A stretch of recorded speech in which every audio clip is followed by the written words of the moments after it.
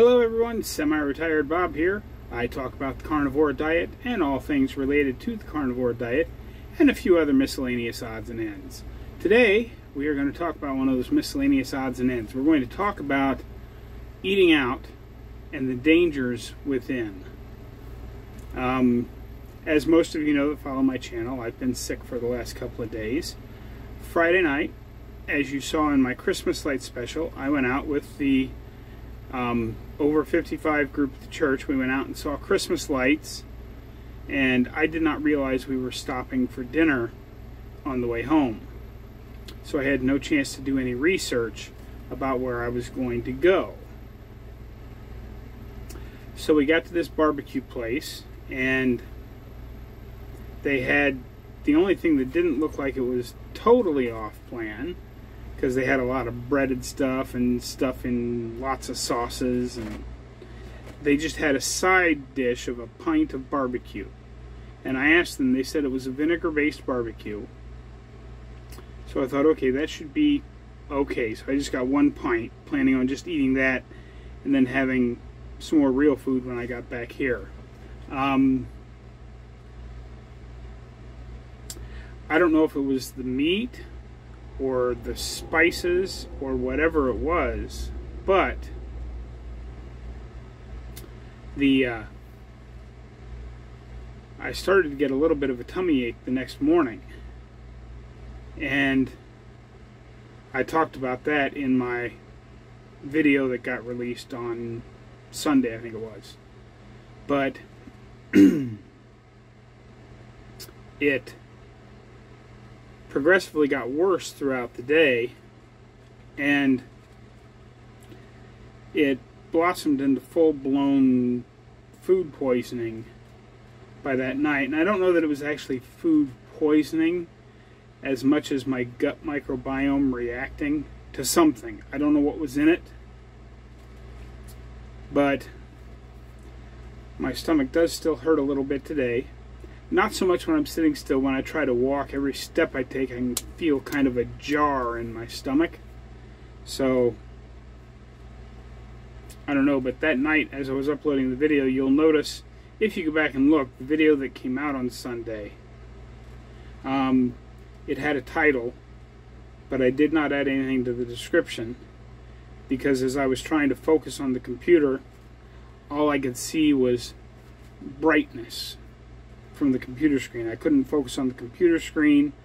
I couldn't focus on my phone to watch anything. I just laid down and went to bed. I didn't actually sleep for quite some time. I just laid there and suffered. But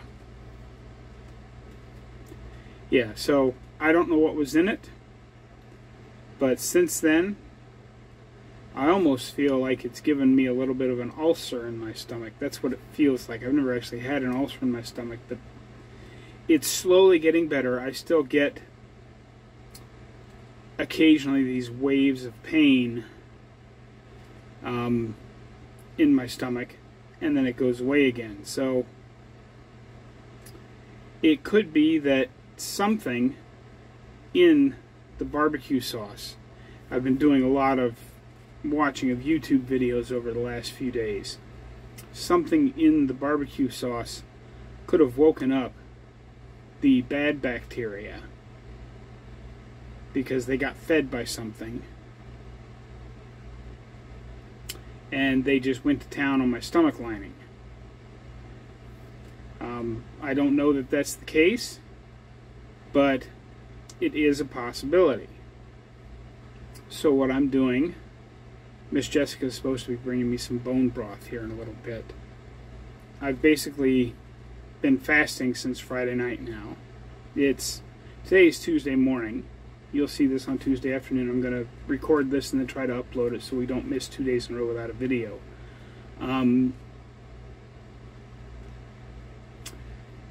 From everything I've read, bone broth is supposed to be one of the #1 things to help with ulcers and stomach problems that is within carnivore.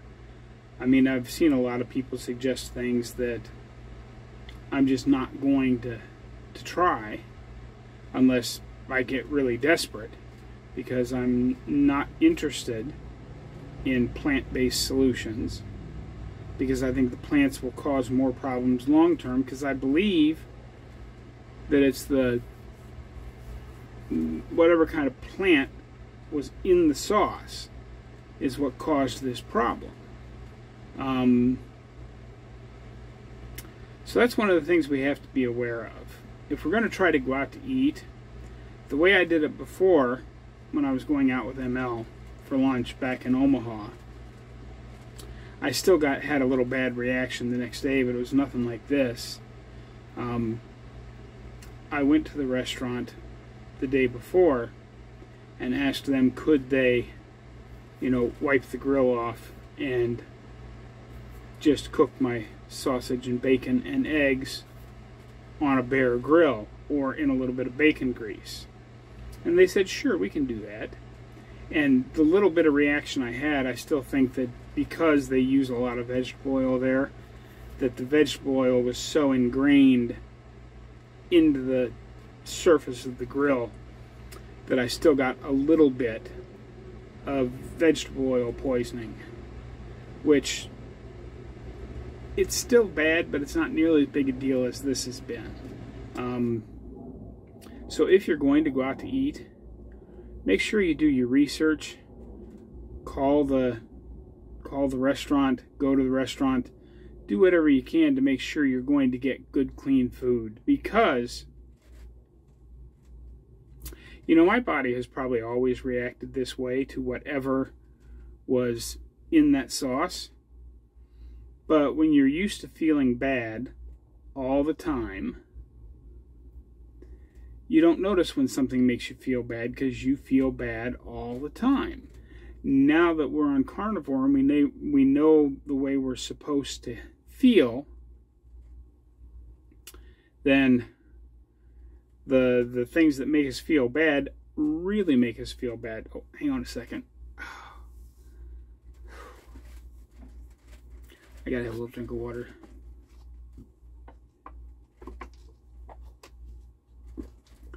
Oh, boy. That was a little painful, but it's gone again. Like I said, that's the little episodes I'm still having. I did manage to walk into the building several times yesterday, so I got not what you'd call a lot, but I did get about 1,000 steps in yesterday. Which is, if you compare it to 7 months ago, that's a tremendous amount. Compared to just a few days ago, not so much, but getting a little bit better each day. I'm hopefully going to be able to get out and walk some tomorrow. Because like I said, I've just been waiting up on the bone broth.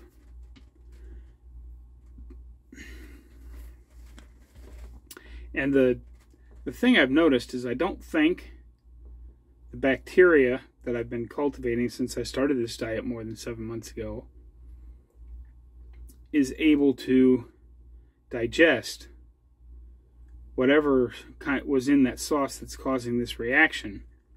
And that's what's woken up the bad bacteria, because even now I'm still a little gassy, and when I burp a little bit, I can still taste that barbecue. And this is Tuesday morning, so Friday night, Saturday to Sunday to Monday. I mean, I'm in my 4th day of not eating anything, and I can still taste it. So it's just going to take some time for it to work out of my system, but it's not nearly as bad. I did sleep through most of the night last night. Well, I fell asleep. I was watching the ball game last night. I managed to stay up through halftime, decided to watch the second half from laying down on my phone, and I don't even think I made it through the first 2 or 3 minutes of the second half because I fell asleep. Woke up, it was right about midnight because Jimmy Kimmel was turning on, and that motivated me to get up and shut it off because I can only stand to listen, even in the background, I can only stand to listen to liberal idiots for 5-10 seconds at a time before it drives me insane. Sorry, I try not to get political on this channel, but there's conservative idiots and there's liberal idiots. Both sides of the aisle have their idiots. I don't think everything that the left side of the aisle stands for is bad, and I don't think everything the right side of the aisle stands for is good. But somebody like Kimmel, I just can't stand to listen to him for very long. So that's that. But yeah, if you're going to go out to eat, make sure you do your research and make sure you're going to get some good, clean food. I'm probably not going to try to go out to eat again for a very long time because I like the food I cook for myself. I enjoy eating hamburger and roasts and occasional stew meat. And I hope this goes away by, for the next couple of days, because I have a couple of really good ribeyes in my freezer that I want to thaw out and have for Christmas dinner.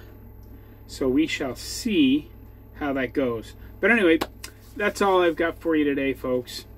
Get out there, be 1% better today. Have a great day. I will see you tomorrow.